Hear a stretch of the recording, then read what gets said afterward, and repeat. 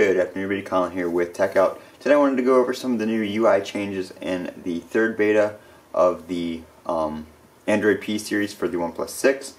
Like I said, this beta is one behind because when Google releases a beta, OnePlus builds on that and then puts it into their phone. So this is one behind what we see released for the Pixel and other devices like that that are running the current Android P or Android 9 as it's being called now beta. So first things first, a lot of people wanted to see the new recent app switcher in the app switcher. So that is what it looks like right there. It is now a card style that slides to the side with a close all button on the bottom. You also have a button up top here that you can lock the app, so if you do a close all, it will not close that app. You can change your full screen mode or default right there, so whether the app goes into full screen or default mode.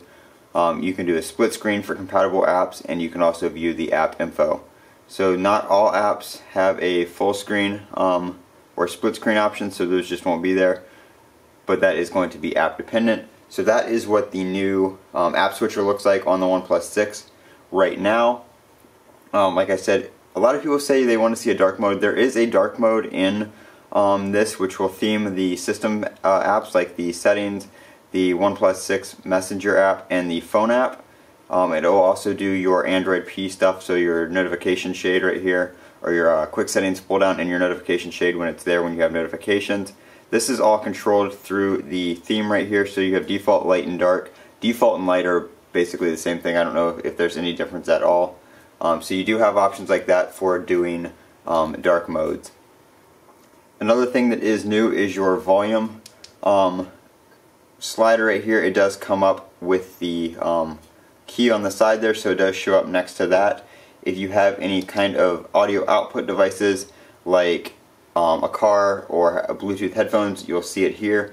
So the only thing I have paired to this phone right now is my car. So even though it's not connected, you still see that on the media output option right there. So if you want to change the media output, you can do that, and you have that option there as well. You still have your regular power key over here where it has power off, restart, and screenshot on the side with the power key. So it's really easy to take a screenshot. You do have your standard OnePlus slider, which will show up next to it right there. So you have that animation. There are some new animations when opening and closing apps, which a lot of people say they're a little bit slower, but the animations do appear to be a lot smoother. They just are a little bit slower animation speed wise. So that is basically all the new UI changes in this beta version of the OnePlus 6.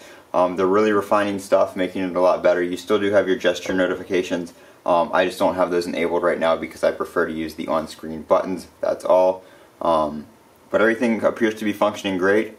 We hopefully will see some more refinements to the UI and stuff like that as time goes on, and as we get farther down the beta line with some of those newer features that they're releasing in the Android P beta, like beta 4 and stuff like that. We'll see some new stuff come to the OnePlus 6. But that's where we're at right now. This is beta 3 for the OnePlus 6. I'm Colin from Techout, and if you guys have any questions, feel free to drop it down in the comments section below. And as always, don't forget to comment, rate, and subscribe.